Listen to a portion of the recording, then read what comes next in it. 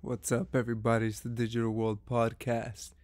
Let's talk a little bit about inflation. So here was a post talking about the three inflationary waves of the 1970s. Okay, I believe that we're doing something a lot worse than the 70s. Um, Now, according to the stats that we have for current CPI, they've taken away a lot of what actually makes up our everyday goods that we consume as consumers. And if we were to use the metrics back then, I've seen people say we'd be as high as 17 or so. So blowing way past the inflation number they had back then. Anywho, here in this with this source from Crest Capital, we see that there was three waves. And currently as we speak, we're probably in that first wave. And you hear a lot of people say it's going to get much worse. So if we're in this first wave, I can't imagine what that second and third wave is going to be like. Can you just imagine? People are barely squeezing by as it is now. A second wave would decimate so many people, let alone the third.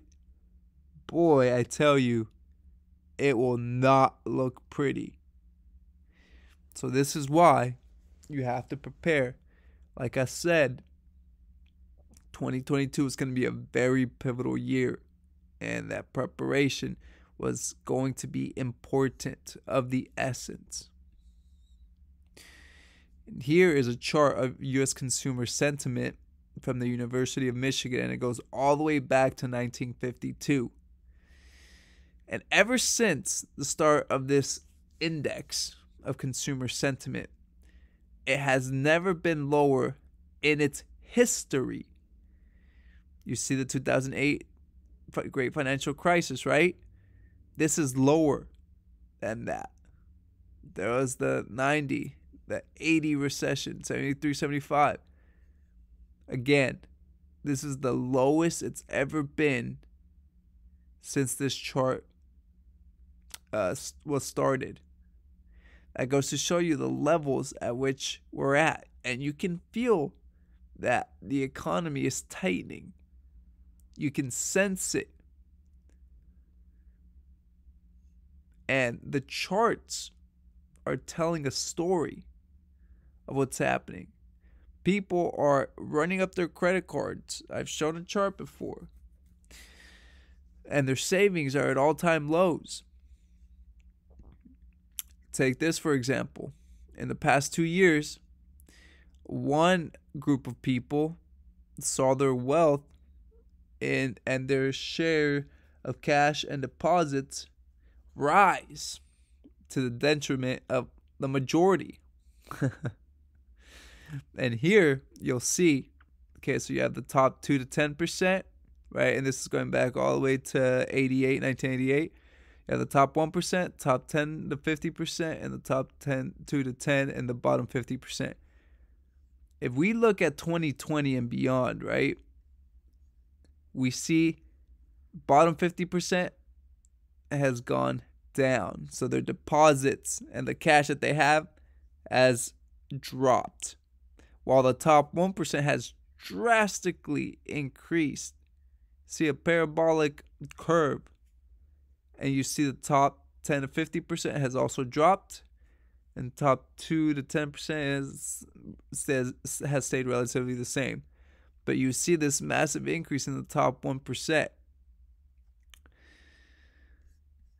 Here is adequately or accurately encapsulated our situation.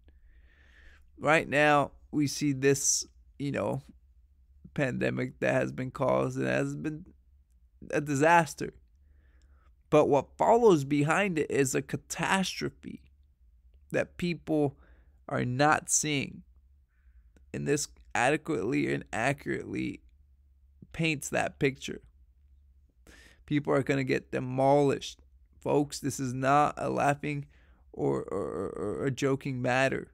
This is serious. And to end this, I think this also is a good point to bring up. This is Mac Ralph. He's interviewed with George Gammon before. He says, people are saying looking forward to a recession and big drop in real estate prices so I can scoop it all up. And he's saying, well, dude, if that happens, you'll be without a job with a decimated 401k and mortgage rates at 6% or more. Then he says, most likely you won't be able to, quote, scoop up, unquote, the real estate market. Oh, man. So unless you have some good cash positions, you'll definitely be able to scoop some things up, pennies on the dollar. But a lot of people are going to be decimated. And it's interesting, this guy or this person says, sorry, but 6% is not scary. My first mortgage was 13% and I did just fine.